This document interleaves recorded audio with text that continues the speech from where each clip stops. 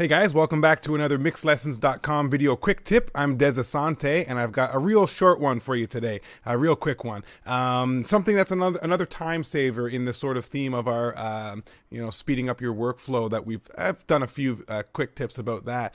And this one is save your plugin presets. If you've dialed in a tone or an effect or a sound that you find really works on a certain type of track, save these things as presets. It's dead easy to do. It takes up no hard drive space virtually whatsoever, and there's really no excuse not to, but it will allow you in the future to get right back to that spot you left off, and then you can tweak from there as the individual circumstance sees fit. So real simple. I've got a lead vocal up here from a tune by Katrina James, and let me just play a couple bars of that here so you can get a vibe for what I'm working with.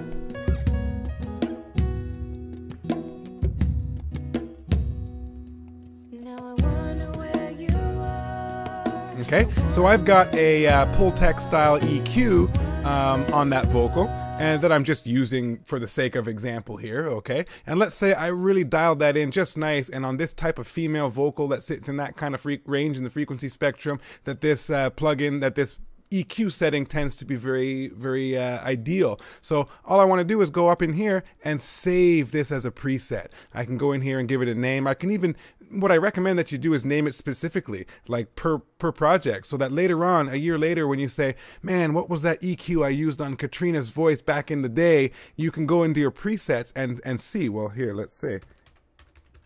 Katrina James vocal. And save that as a preset.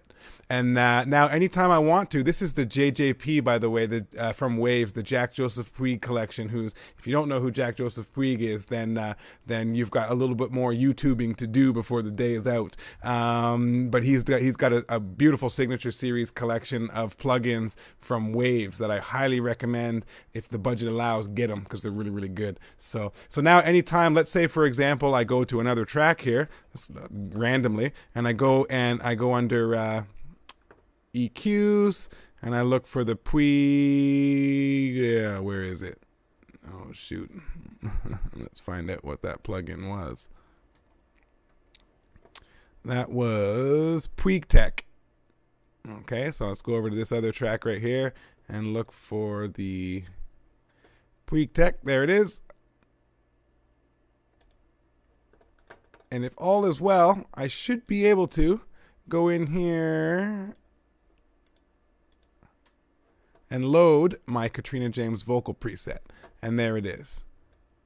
Okay, so I've loaded the preset, the controls have snapped into place, and now I can start off from where I left off in a previous mix, and I can tweak to taste. So hopefully you find that useful. It's a real simple trick. Maybe you're already doing it, but it's the little things that add up to a really quick workflow and a really good experience. And the whole goal is to get to the fun part quicker and to minimize the labor-intensive aspects of mixing. So hope you enjoyed that. We'll see you on the next quick tip. As mentioned, mixlessons.com is part of the TechMuse Academy. To learn more about the TechMuse Academy or to subscribe to the TechMuse podcast, visit www.techmuse.ca.